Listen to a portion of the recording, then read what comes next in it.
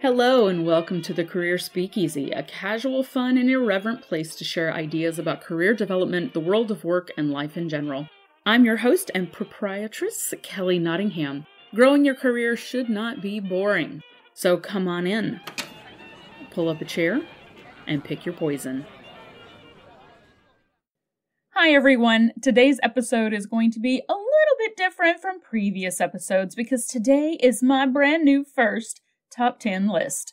Specifically, we're going to run through my current Top 10 training tips. Please note I said current. That means I can add on to this list at any time. I like to keep my options open. So thanks to listener Joshua Toole for suggesting training as a topic. If you have ideas for topics you would like to suggest, please email me at careerspeakeasy@gmail.com. Here we go. Many of you already know that I have spent the majority of my career in training and development, working with companies of all kinds, from very small nonprofits all the way to large Fortune 100 companies, teaching everything from leadership presence to forklift safety, and I'm not even joking. And in that time, I've made a lot of mistakes. I've learned a lot of things the hard way. And frankly, I'm still constantly learning all the time. After all, training and learning are directly tied to neurology, and researchers are continually discovering new ways that the brain works. There's one big example of this later in the podcast, just as a little teaser. Now, because there's so much to know about how adults learn most effectively, I completely expect to end up doing a bunch of training episodes over the course of this podcast. And some of them will probably contradict previous ones because that's the way learning works, right? As I learn more, I will share that info with you. I can start off right now with a book recommendation for those of you who want to dig into training and adult learning a little bit more. It's a great book called Make It Stick: The Science of Successful Learning by Brown, Roediger, and McDaniel. And it has fantastic discussions about adult learning, information retention, and implementation of training practices. Okay, so without any further ado, here are my top 10 training tips in no particular order. These can be used for big formal training sessions as well as one-on-one onboarding or casual peer learning, like teaching your coworker how to work the copier. Number 1. This first one is a big foundational piece. Training is not just giving information. Training is giving information so that the audience does something with the information. So many trainers are taught, and I was taught this as well, that training is all about giving them all of the information possible with a goal that they understand the information, and that's usually in the agenda or the learning goal somewhere, that word understand. Well, understanding is important, obviously, but if the learners don't do anything with the information, either putting it into practice or building on it to achieve some end, then the training isn't going to be considered successful, especially in a business setting.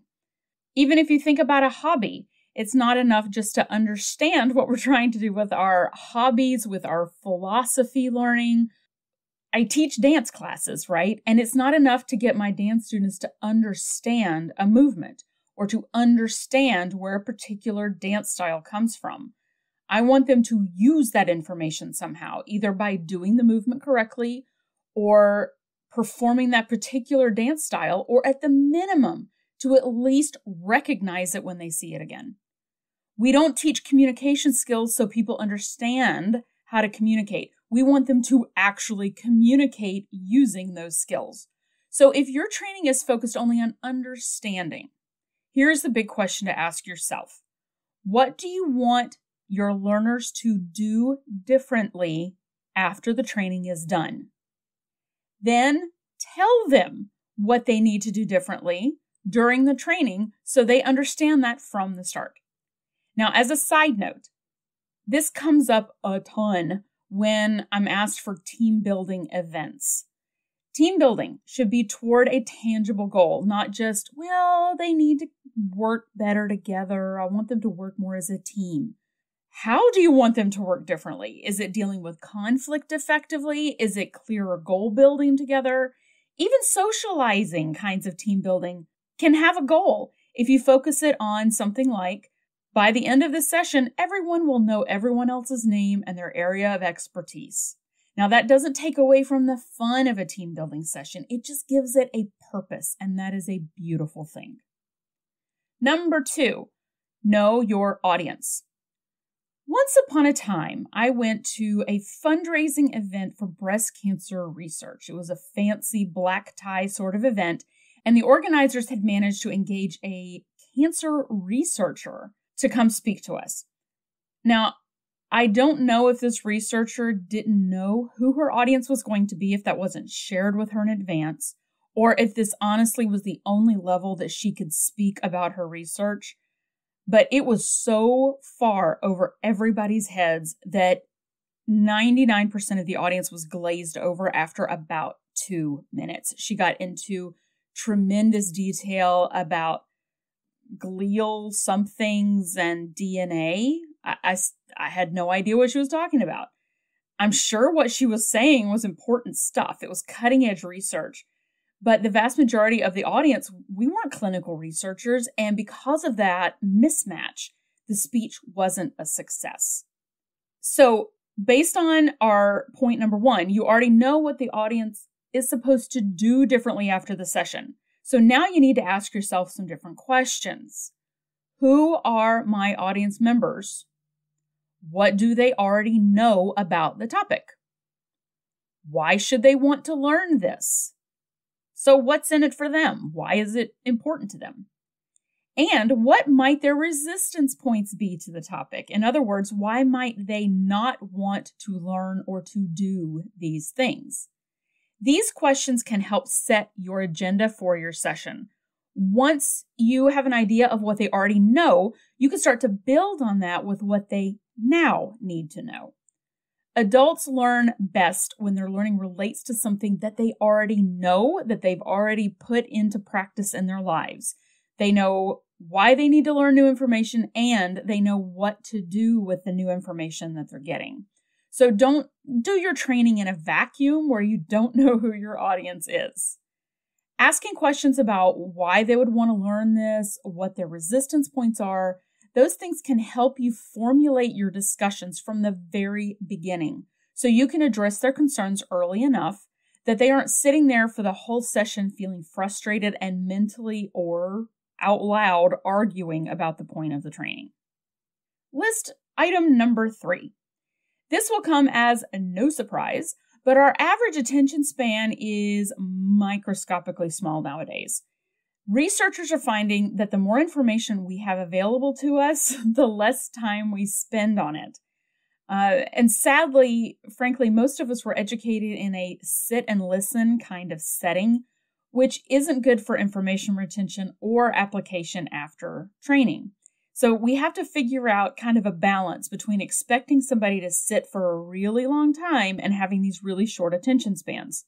If you look at your average TV show, they go for about 7 to 8 minutes before they take a commercial break. Now, for those of us who stream our TV without commercials, we don't necessarily have those 7 or 8 minutes of short attention span to focus on a show, but we're probably sitting there in front of our TV, and we're probably holding at least one other screen in front of us, either a laptop or a phone or a tablet, and we're surfing the web, we're on social media, we're playing with an app, all at the same time while that TV show is running.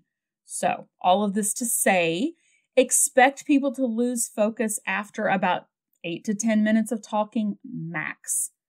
The practice of what's called in the training world chunking your training comes into this. Chunking means looking at your training content and basically breaking it into small segments with activities or discussions in between. As you are building out your training, this may feel tedious to have to do this, especially when you have just written the official most gorgeous slide deck ever to have to break it down into chunks and add in interactions between, but your training will have way more impact if you do. Number 4, if the idea of adding a ton of interactions is making you think, but Kelly, I won't have time to get through all of my information. This is where we talk about limiting the main points of your training, the things you need for them to know how to do when they leave the training class. You need to limit those main points down to about 3 or 4 per training. Nobody's going to remember 15 main points. And yes, I see the irony of telling you this during a top 10 list, but hey, you can re-listen to this as needed.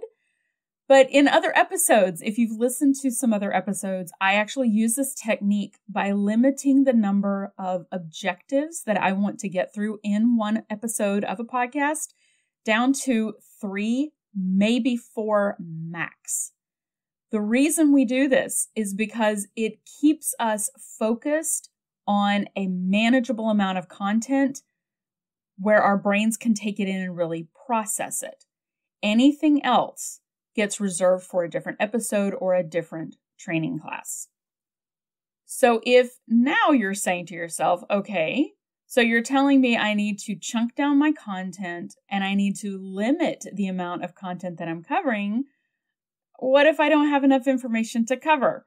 Don't worry, we have that covered in our next couple of points on the list. So number 5, you have your training broken down into little chunks. Don't just give them that one info chunk and then it's gone into that great training room in the sky. Revisit it, review it, bring it back multiple ways in different activities and content reviews and games and discussions. In fact, a best practice is to interweave your chunks of information together in multiple ways. This will actually help your learner to remember the information better and be able to apply it into new situations. So again, we're trying to link new info to older info that they already have. So if you've covered topic A, like 30 minutes ago, you can now link topic B to topic A by showing how they relate. And you review topic A after you cover topic B, then you cover topic C, and then you play a game that pulls all 3 of those together at once. This may sound intimidating as I'm walking through this, but honestly, just trying to touch on the information that you've already given in multiple ways at different points in your training is going to help your learners to internalize that training and solidify it in their heads. Number 6, speaking of using new info in new ways, one of the best ways to develop knowledge retention and knowledge application is to let your learners play with your new training ideas. Let them practice using their new skills in different ways. So here's an example of what I mean. While training a 3-day workshop for a large company, I had taught this workshop a zillion times. There was one segment of the training that was just absolutely brutal to get through. It was day 2 of a 3-day training in the afternoon after lunch. Everybody was tired. Everybody was struggling to stay awake and focused. Everybody, including me. I didn't take it personally. If I had been sitting in a seat and I had just eaten a big lunch and I had already gone through a day and a half of training, I would have been totally done by that point too. Now, that 4-hour segment of training was on problem solving and decision making, and it had very little interaction originally built into the content, which made it even harder to get through because it was just basically 2 hours of lecture, a bathroom break, and 2 hours of lecture. So I went back to an activity that I had developed years before for a completely different workshop on a different topic. And I repurposed that activity with the goal of getting them to try out their new problem-solving skills. It was a simple simulation activity about a made-up company that had all kinds of horrible processes in every one of their imaginary departments. Each of the departments was described on a poster on the wall, and each table was magically transformed into a consulting firm that had a problem that they had to try to solve. Now, what I did not tell them when they were doing this activity is that the goal wasn't to get a right answer. It was for them to practice their new problem-solving model in a different pretend setting. Once they tried to solve the problem and they came back and we talked through their solutions, we then talked about how it went for them to work through that problem-solving model. It was a great success because everybody was ready to try something new in that segment of the training, and they got to really have fun. They got to chat with their new friends in their groups. They got to get up and move around and to really just play with the idea a little bit. They got to have some fun. Tip number 7. Of course, we can't just focus on socializing the whole time we're in a training class. We have to make sure that they're getting the information they need and that they know what to do with it. And how do we know that? By asking them if they enjoyed the training? Nope. Even though, unfortunately, a lot of the time when we look at training evaluations, they're what we call smile sheets, where you say, hey, did you have fun today? Did you enjoy it? How was the room? How are the snacks? Was everything good? Okay, great. Rate your facilitator on a scale of 1 to 5. Have a good day. Now, of course, you want them to enjoy the training, but that's not enough. You need to find a way to measure if they've actually gotten the information and did something with it. Now, I'm not going to get into this much because honestly, this is a whole separate huge workshop on its own. Measuring training effectiveness is a massive topic, but I will say this. You don't have to be a statistician and put people through 14 different surveys to see if they learned what they needed to.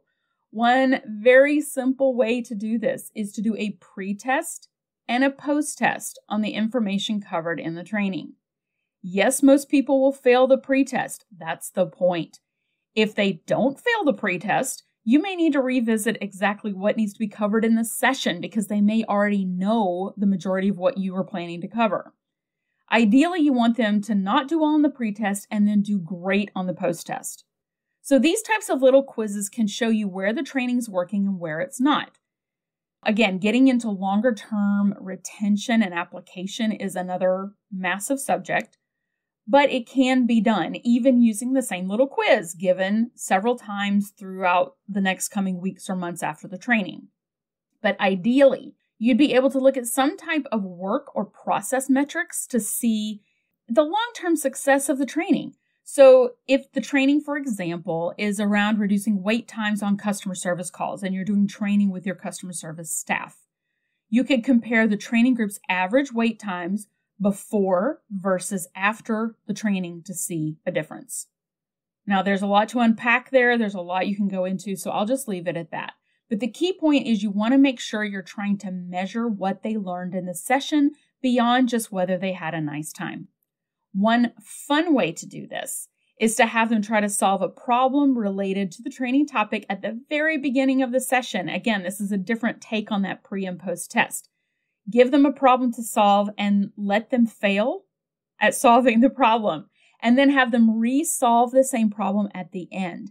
You can time them. You can look for how well they did to see improvement. So that's just an idea.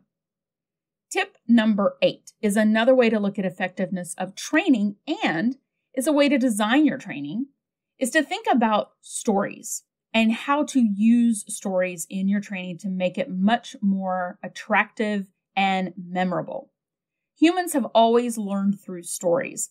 We've heard the story of the tortoise and the hare all our lifetime, right? We are familiar with Aesop's fables and fairy tales, which were originally way darker and more cautionary tale than they're portrayed in cartoons nowadays. But humans love stories and we remember them.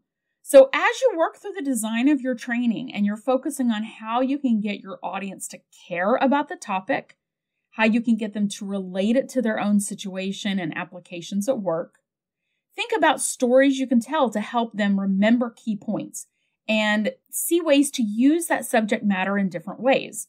For example, I've actually already told several stories in this episode. Effective stories are relatable, they're to the point, and they're memorable. And here's a trick. You don't even have to come up with your own. You can ask the group if anyone has an example of a time when they blank and let them come up with a story that you can then revisit throughout the training to reinforce the points you're making. Number 9 on our list. As we've gone through the list thus far, some of you may be surprised that I have not talked about learning styles yet. You know, you've probably taken quizzes or taken workshops on this. I know I've taught workshops on this, deciding whether you're an auditory, visual, or kinesthetic learner. Well, there's a reason I haven't talked about that, y'all. Neuroscientists and researchers have not been able to prove that learning styles actually exist. In fact, studies have shown that people can lock themselves into thinking that they can't learn any other way. So talking about learning styles can actually be counterproductive. So we're going to throw that idea out the window. Don't be upset. We all believed it because it was the best idea we had at the time. And, we still have preferences. We can still have preferences for how we learn. I definitely learn faster using visuals, but having that box of I learn this way as an idea has gone away. The good thing is that science is continuing to learn more. Science is now focused on understanding different types of intelligences. So, for example, spatial, interpersonal, intrapersonal, logical mathematical, bodily kinesthetic, and the list goes on. At last count, I think they had come up with 9. That number is bound to change as we continue to learn more about how the brain works and as we continue to put people in MRI machines and watching their brains interact with different stimuli, we continue to learn. So what does this mean for us?